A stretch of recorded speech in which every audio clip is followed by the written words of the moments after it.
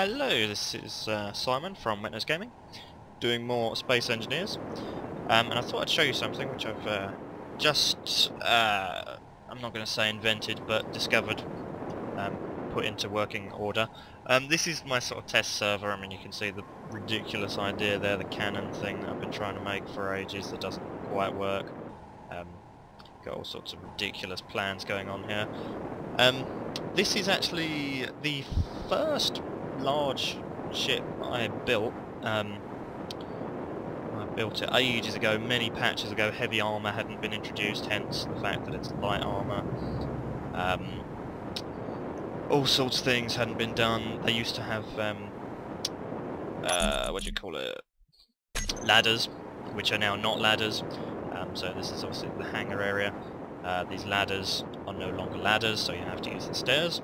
But yes, I decided to do something with this ship because it's completely obsolete and rubbish. And the latest patch has introduced what are they called? Artificial mass blocks.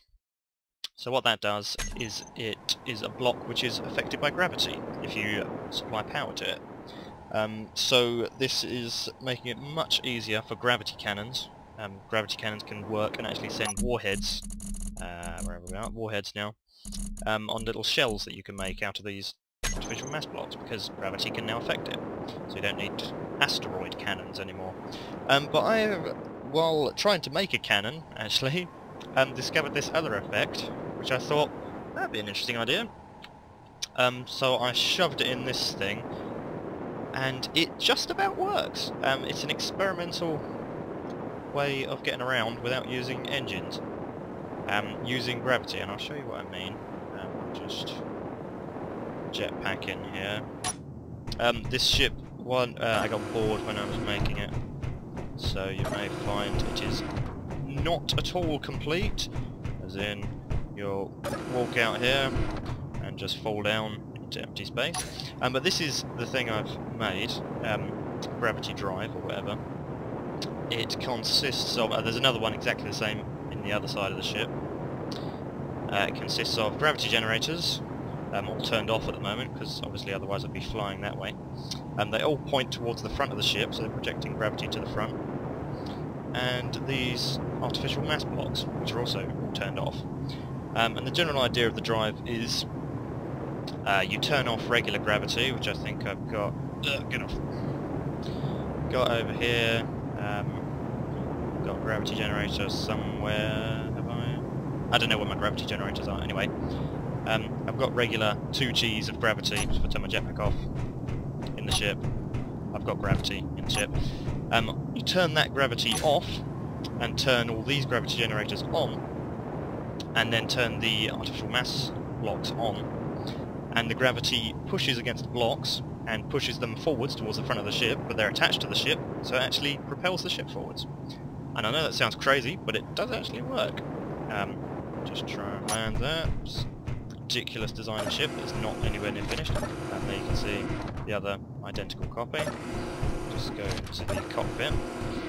It does take quite a lot of fiddling around to make the drive work, but I'm going to try and show you it working here. If we just go out, must remember to press Z there to turn inertia dampeners off, because otherwise the engines, I'll just show you, the ship does work normally. It does have engines. You can fly it around. It's a bit big and slow and rubbish, but it does work. But yes, you must turn inertia dampeners off, because otherwise they try and stop the ship moving forward. They don't stand a chance because the gravity is too strong, but they try and it's just wasted energy. So what I'm going to do, first of all, is turn the ship gravity off, and then I'm afraid there are, how many gravity generators are there? 36 gravity generators pushing forwards, so I'm now going to speed up me turning those on.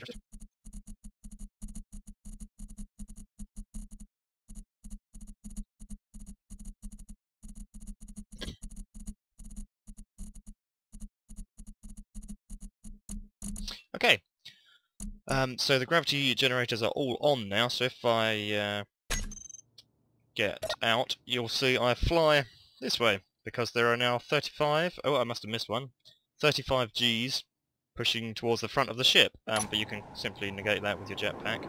I must have missed one because there's 36 generators, so I'm going to have to go through them all again. I do apologise for this. There we go, gravity generator 2. So now, 36 Gs, all pushing towards the front of the ship. And you can see, if you're really that bothered, all of these generators are now turned on. And they make a pleasant humming noise. Okay, so now I'm going to go back to the cockpit and turn on all of these artificial mass blocks, and you'll see what happens. Notice earlier when I was using the regular engines how slow the acceleration was because it's such a massive heavy ship. Well, I can show you now, turn dampeners back on. The acceleration, if you look at the speed in the bottom right, it's very slow to accelerate. It does get there, but it's a slow, heavy, massive ship. So I'm going to turn all these on. I'll speed this up again.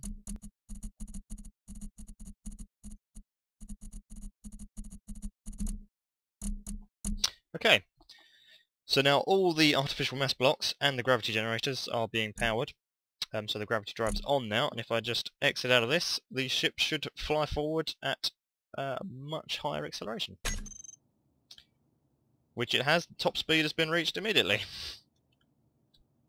And that is gravity drive.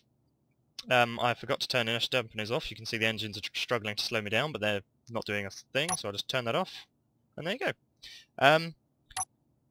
You can actually steer the ship in this mode, except I've just broken something, but we won't worry about that.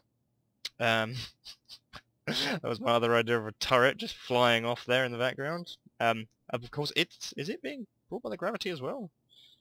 Oh no, it's just because we're going at a certain speed. Don't worry, I'm a huge noob. But it seems you can actually steer using this drive, and it seems much faster than regular engines. But it does take a long time to turn on and off. But I'm really impressed with this. This is ridiculously much better than I thought it would be. I'm just trying to turn around. It's so fast, this thing.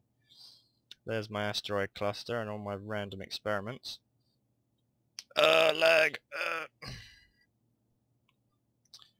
But there we go. You can see the engines are not on at all. I'm just gravitying along. The only problem with this is it will be affected by other gravity fields. So if there's an extremely strong gravity field facing the other way, I will presumably stop and start flying backwards. And if I fly through lots of other ships with their own gravity, I'll probably mess up and crash into lots of things. But yeah, I'm really impressed with this. This is a huge amount of speed, considering. Guess I'm going to have to finish this ridiculous ship now.